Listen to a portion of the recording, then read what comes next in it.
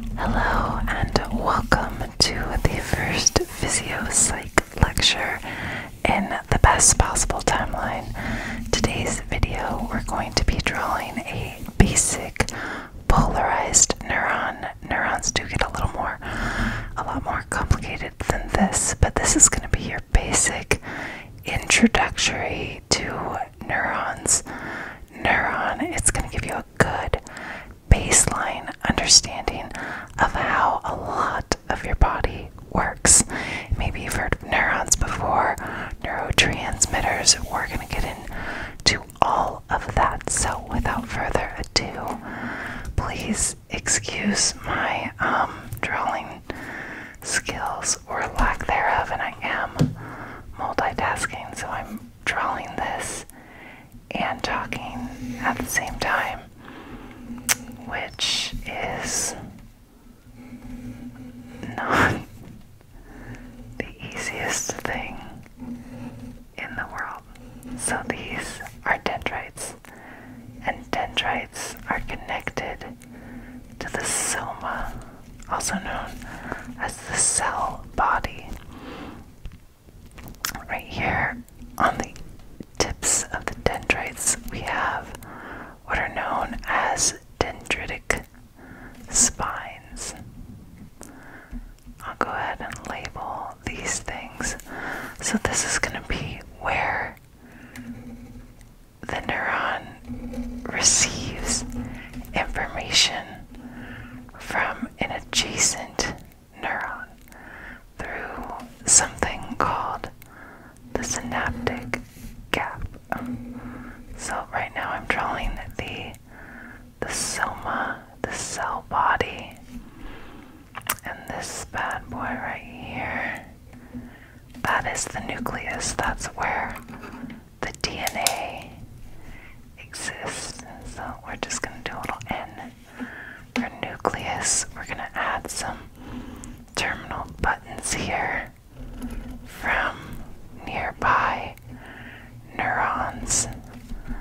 So if this is the receiving end of the neuron, it's connecting here to a distributing end of a nearby neuron that you cannot see because it's off the page.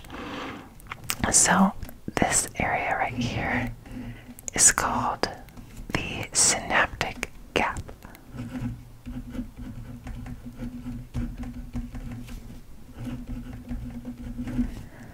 And as I said before, these are dendrites. And dendrite comes from, I think it's a Greek word, dendron, which means tree, because these are perceived to be tree-like structures, maybe not in my drawing, but in the real world. So, moving right along, this area right here is called the axon hillock. So, when neurotransmitters bind through the synaptic gap to receptor sites in the synaptic gap, they carry an electrical impulse down the dendrite into the soma. Let's label that.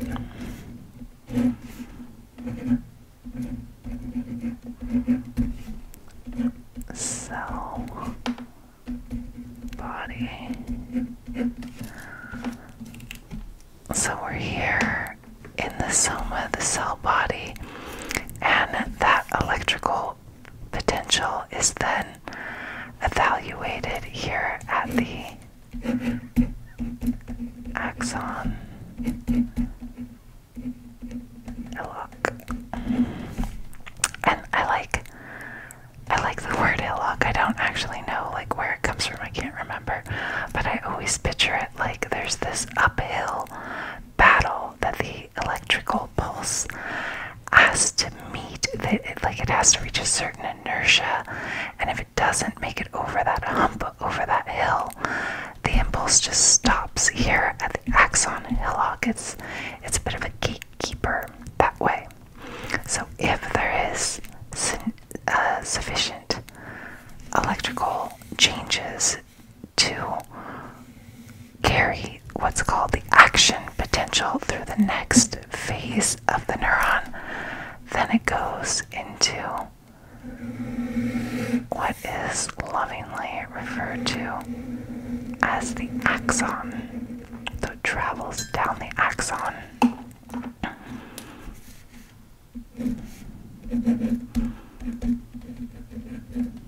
And the axon is insulated with myelin. So this is I want to say it's like a fatty tissue that works like the same way that insulation does in your house. So myelin surrounds the axon, and it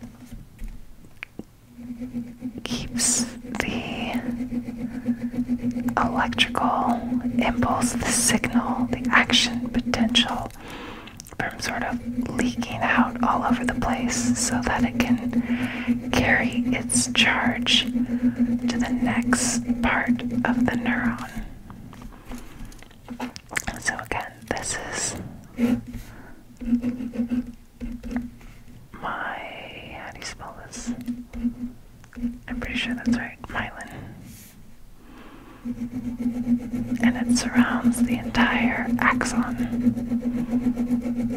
insulating it. And when you have a B1 deficiency, like I do, then your myelin, it sort of wants, like I don't have the best myelin, and that makes everything harder on your body. There's several things that can affect the quality of your myelin, and you want good quality myelin, and those same things often affect the mitochondria, which is just like a double whammy. You're just going to be extra super tired if your myelin and your mitochondria are not working so hot. So that's where I live.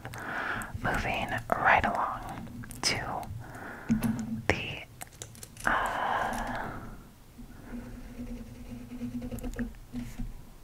terminal buttons.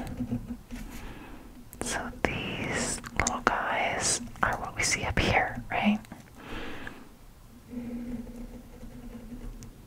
And so at the end of these terminal buttons,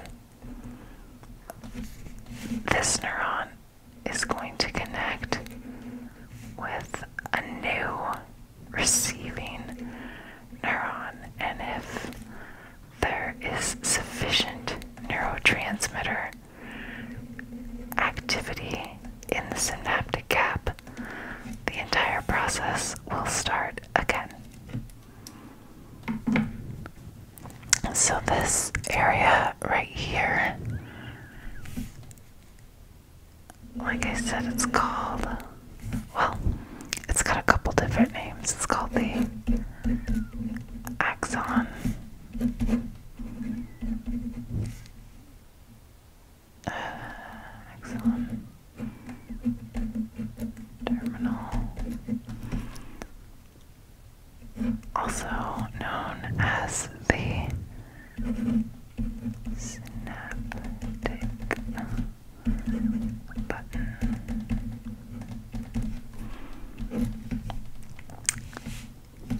And so our little action potential, after it makes its way down the axon, insulated with myelin, it goes into the axon terminal, where it triggers the release of neurotransmitters into the synaptic gap, where they will communicate with. Okay, my drawing's getting it's getting a little. We had a good run, but it's getting a little wanting. being totally real. Okay, so in that synaptic gap, it will send, there will be neurotransmitter action. And if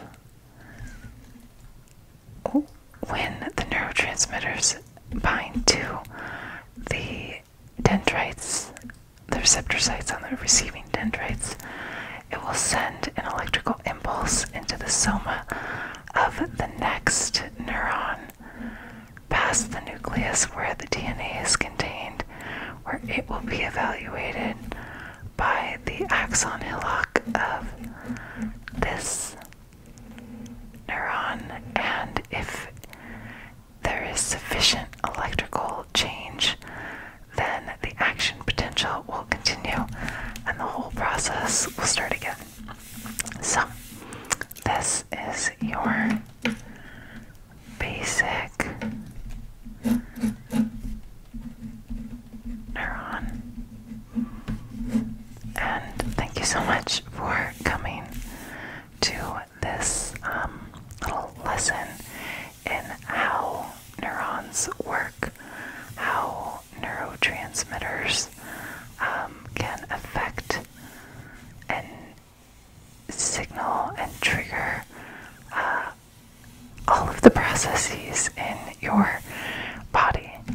There's a few different kinds of neurons. It gets a little more complicated than this, but this is a really good understanding of how your basic neuron works. So I think I'm going to do a whole physio psych series.